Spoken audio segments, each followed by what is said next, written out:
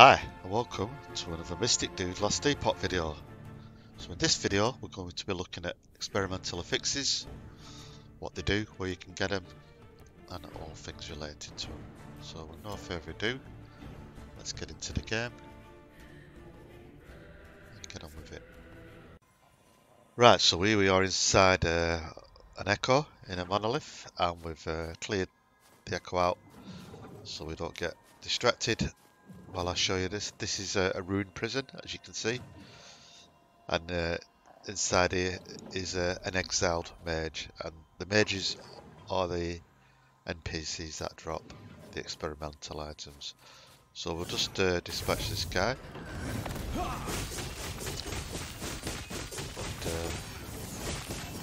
see what he drops for us. So as you can see there, he's dropped a root. Oh. Leave me alone when I'm doing the video, will you?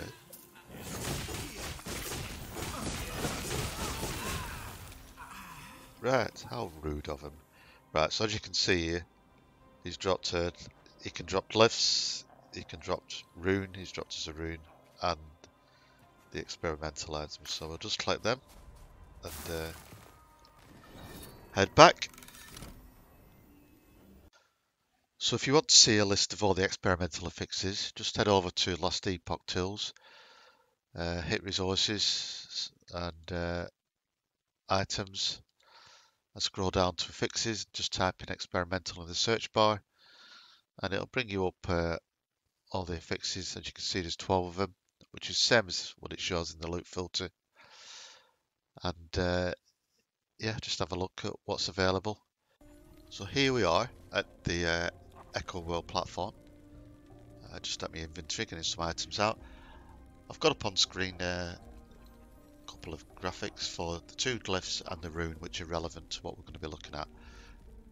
The glyph of insight and rune research are relevant to the experimental items, and the glyph of despair is relevant because it's similar, that it adds a 5th affix slot. So the other thing I want to point out is, if you look at the icons of the gears, you'll see that they've got a contrasting colour. One is to show the rarity, and the other to show that it's experimental. The belt over here is an exalted one, and these are rares. If I was slamming, I think that's a term they use. So if I had a unique item with 2 LP or 3 LP that I wanted to sort of like slam these onto, it would have to be an exalted. You cannot slam one of these. So even if it's really good rolls, it won't slam on. As you would normally do, it has to be an exalted base item. So let's see how they work. So the rune of research here, I've got 4 of them. How do you get these? So if you've got an experimental item, so that's not been modified or previously slammed, let's see if I've got one here. 1, 2, 3, 4. So I think this one's alright. So what you do, you put your experimental item in, you put the rune of research in, and seal the affix. This is what they refer to it. It comes up down here, you'll see it in a second, and it will seal the affix. So that's gone down to there. And if you look at the tooltip, it says it has a chance to drop a glyph of insight. And on this occasion, which is wonderful when you're recording, it has dropped a glyph of insight. So you just click on that, it goes into your bag, and you can just transfer it. So that's how you put the item into the 5th slot. I'll just bring it back, because we'll point out, might as well point something out here. So by bringing it from there down to here, it's now opened up this slot. So we'll just be hypothetical. Forget about the stats. Let's just say these are all stats we wanted. By bringing it down there, that we've now opened that up, and we could put another stat in. So now we've got, where we had 4 stats, we've now got 5. If you shatter an item, you will not get affixes for the experimental items. So if we shatter that, you don't get any affixes for them. So you can't add them on in, in the normal process that you would do. So that's the experimental fixes. If you type G in game and type experimental, it will bring up a nice little guide which tells you a lot. It's a really good in-game guide. If you've never used the guide, I would do it. Again, if you've got questions, it actually gives you the option, as you can see at the bottom, to link articles in the chat and maybe ask somebody in global chat. So I say, hey guys, I'm just looking at this. I'm a bit confused about this particular point. Really helpful community. There'll be somebody who helps you. So yeah, the in-game guide is really good. Probably one of the best, if not the best in-game guide I've ever seen. Talking of best features, we'll talk about the loot filter. So the loot filter for the affixes, you want to have it on show, and then if in the configure, again just type experimental, it'll bring up the experimental list, and you can select all of them or one of them or whichever ones you're looking for. Initially I would select them all, just so you can smash them like I did to get the glyph of insight. So really good feature, 2 good features there: in-game guide, loot filter, which will help you with this. So now I'm going to show you how we make them applicable. So I've just shown you that first one, how you can add a 5th stat and then roll it as normal. So if we look at my relic over here, that's got 5 stats on it. It's not experimental. So this one is going to use the glyph of despair. Yeah. So you would bring in an item to your forge as normal.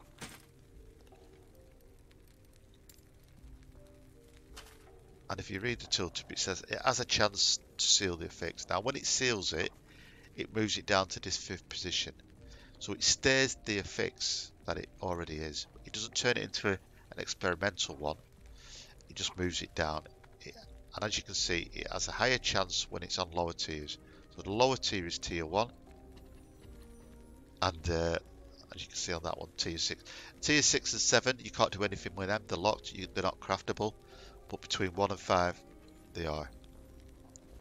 So let's just say this, I mean, it's not actually a bad piece, this. So let's get rid of that ward for a start. So let's see if we can upgrade that ward into something good. I don't like damage over time. Don't like minion damage. What should we throw in next? Yeah. Absolute codswallop. Yeah. Tell me it's not fixed. Obviously, certain affixes have a higher chance of rolling than others. Anyway, we're not bothered about this. We weren't going to use it. It did have a nice armor value on. So let's go back to this. We want to seal it down to the bottom. So at the moment, it's on it only has a chance. And you've got to keep an eye on your forging potential, because we haven't got a glyph of open.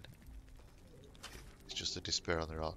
So you just put your glyph of despair in, select the affix that you want, yeah, and click upgrade.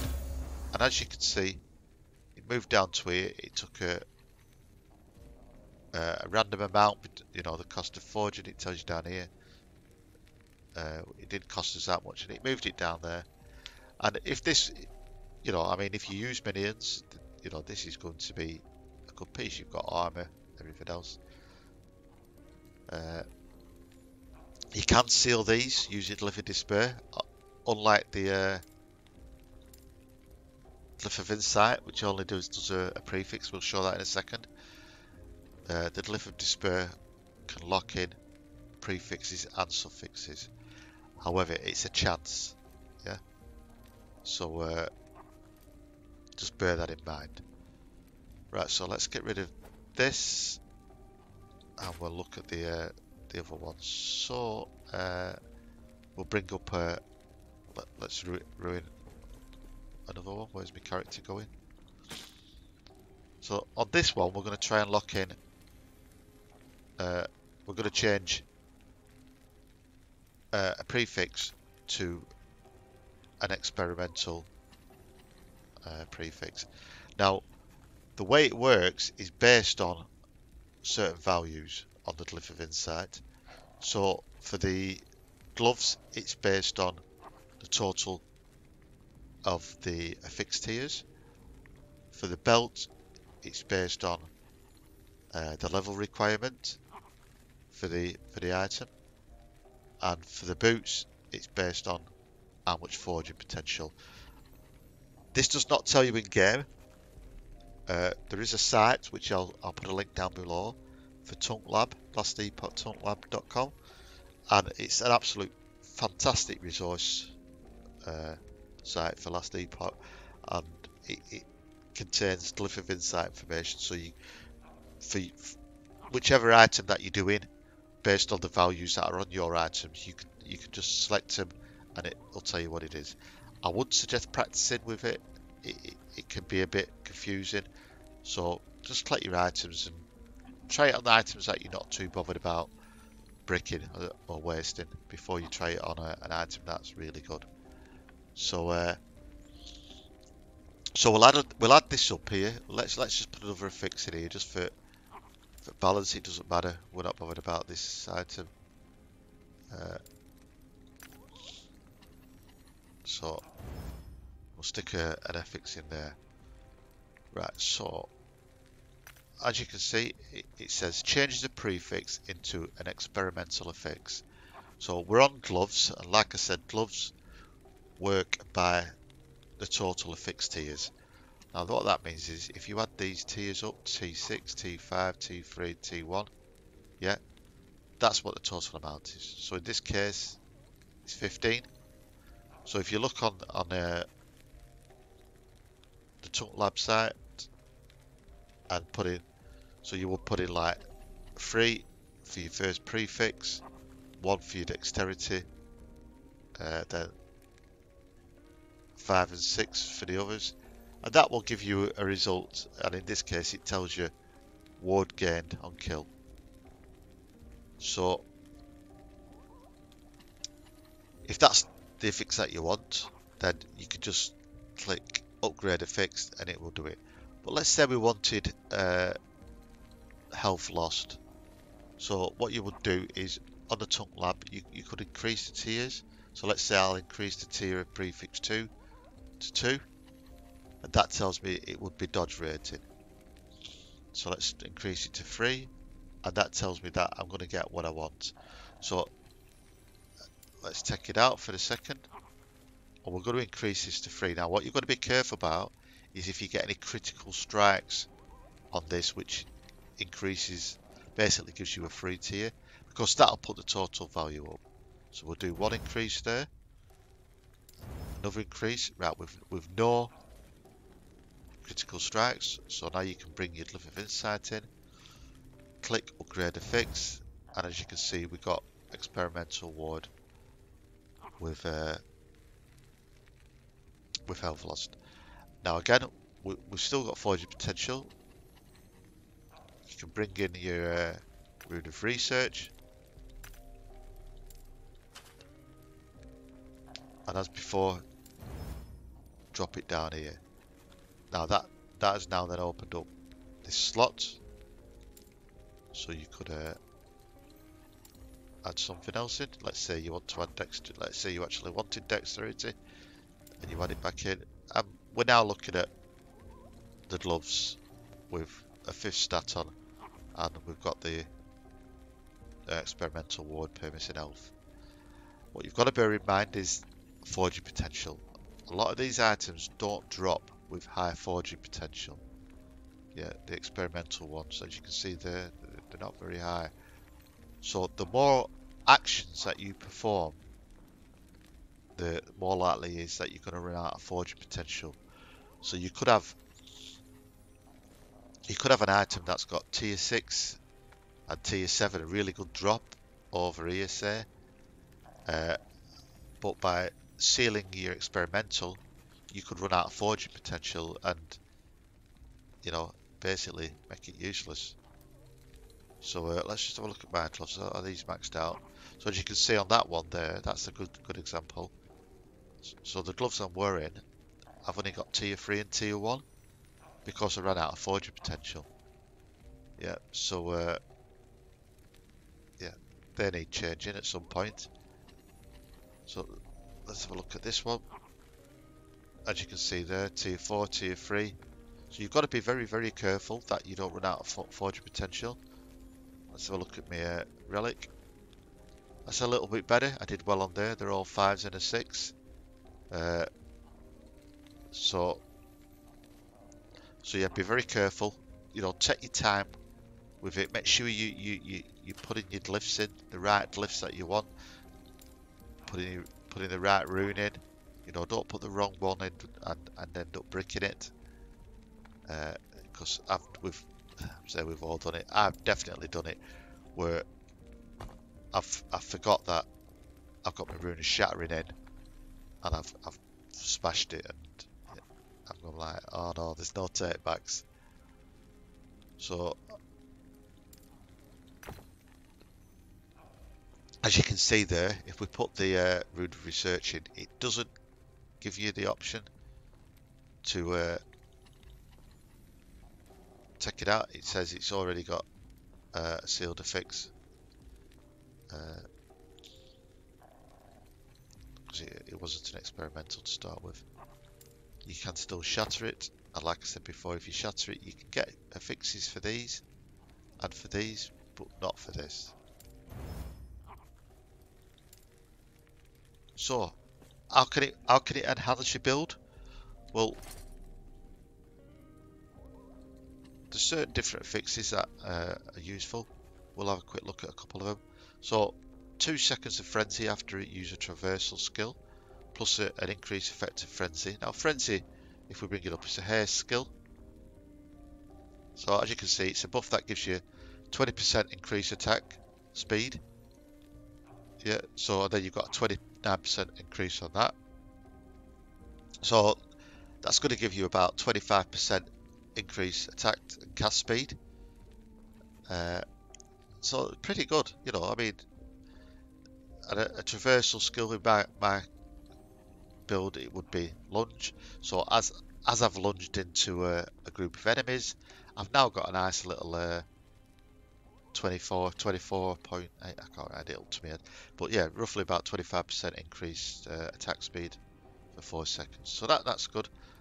The health lost and ward gained, as I've said before, a lot of people are using this to give themselves a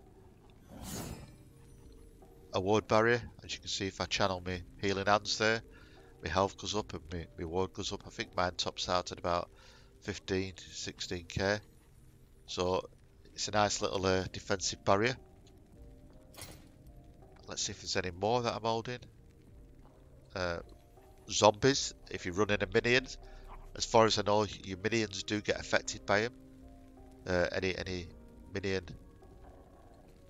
attributes that you've got. So they do have a length of life, and I've noticed that with the ice beetles and stuff like that. So, but yeah, nice little bit of fun, nothing harm. I mean, zombies will take aggro away from you, you know, if that's what you want. What have I got on mine over here? I've got traversal skill cooldown, so that helps a cooldown on this. So I just, you know, prefer it. So have a look at them, see what you think is beneficial to you. Like I said, I'll drop a link below for Tunk Labs, so you can have a look at the site. Fantastic site, really good, full of resources. I'll drop a link below for LastEpoch tools, just in case you haven't been there before. I think most people have, but there's a lot of new players to it, so they might not be familiar with these sites. So have a look at them sites, and yeah, I hope that's explained a little bit about the Glyph of Insight, the Glyph of Despair, and the Rune of Research. So have fun, and for now, Mystic Dude out.